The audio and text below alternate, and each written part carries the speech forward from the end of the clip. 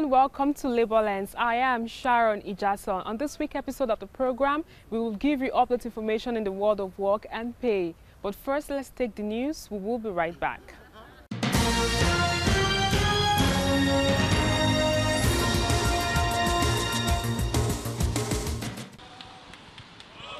The Bayelsa state government says staff verification exercise and reforms in the public service have greatly saved the state huge sums of money lost over the years to payroll fraud, ghost workers and age falsification by staff long overdue for retirement.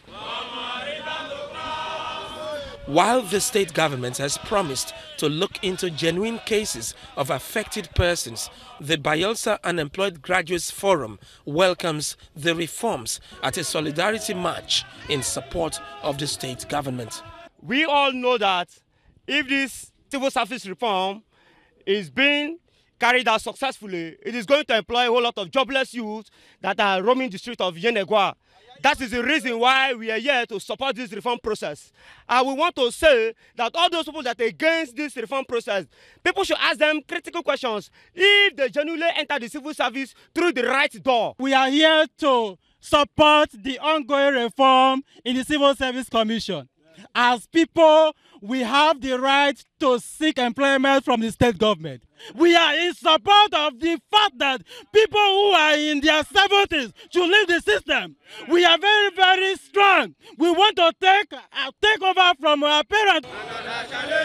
It is a win-win situation if the reforms succeed in the civil service and also in the Niger Delta University, Amasoma.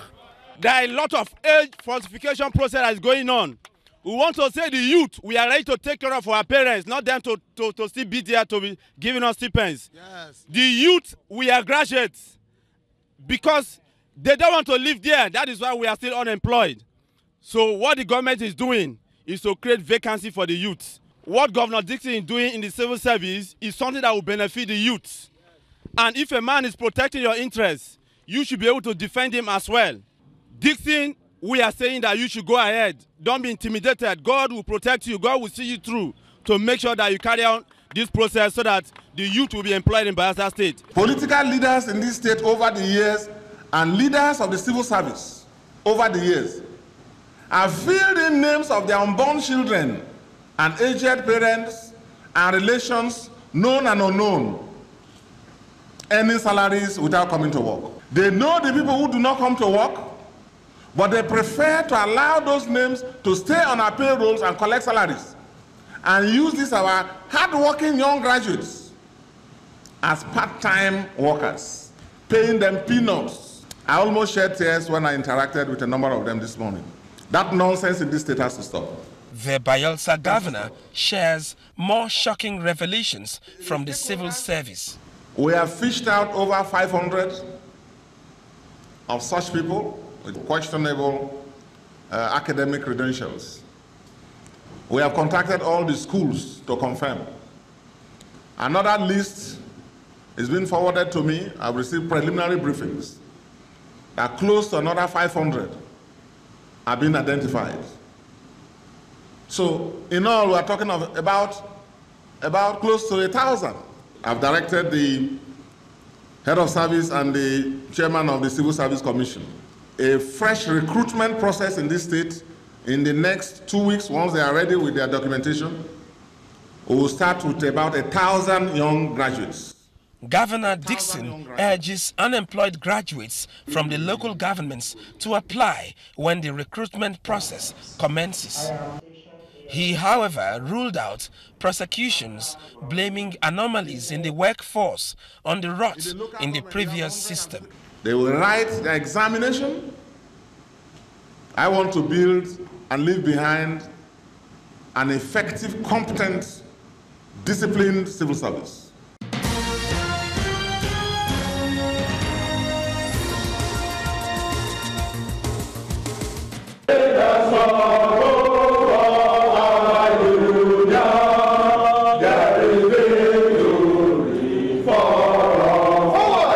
familiar tune in organized labor and one that often heralds another season of fuel scarcity when sung by unions in the oil and gas industry.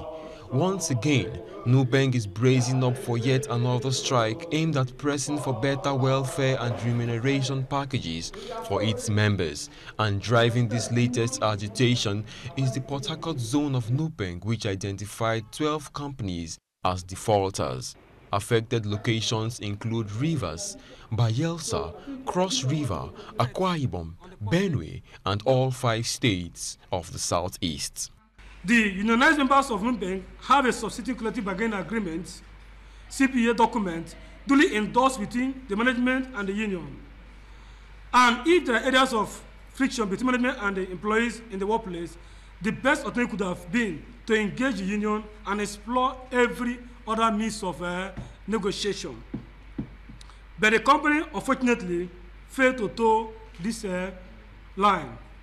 And without recourse to the existing CBA between the union and the management, they come on ahead and terminate the appointment of about 100 of our members on board Oil Deep Sea, OES. So consequently, after the resolution in our meetings, we hereby give 7 days ultimatum to OES, Deep Sea Offshore, and other anti-union companies which have also observed within the period that have also practiced activities that are not in line with the Labour Act as enshrined in Nigerian Constitution. NUPENG called for urgent intervention by government to avert the looming industrial action. Based on this development, we are directing all the tanker drivers in the Eastern Zonal Council of NUPENG, all the pump attendants in the Eastern Zonal Council of NUPENG, all the drilling workers in the industry in the Eastern Zonal Council of NUPENG. After 7 days, if there is no counter report, should embark on indefinite action. What I mean by that, they should withdraw their service. NUPENG says the national body would be compelled to declare a nationwide action soon if nothing is done to address the issues within its Port Harcourt zone.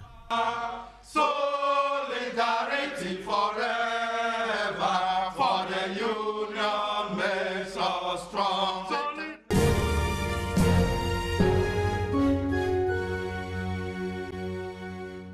I see it as maybe he's talking from his own point of view, but that is not the view of Nigerian workers.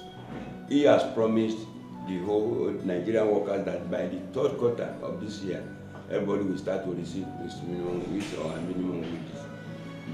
And we so much rely on that. So, but for him now to come around and say, maybe, he said maybe. He did not say it's not factual. He just said maybe. And that maybe can be another thing. And NSC has given him ultimatum that maybe if there is no minimum wage this year, there will not be election in 2019. It will be calamitous to the government because workers will resist vehemently if the government renege that idea. First, the minister who said it happened to be the vice president of the committee set up by the government. And you have seen the reactions of the national level leaders against that statement. And at the ILO convention in Geneva, it was also revolved that should anything tamper with that minimum wage of a thing, all the workers in those systems. In fact, there's some movement now that may become July 2nd, that all workers, both not formal and formal, should sit at home. Which, if it materializes, you will see action by July 2.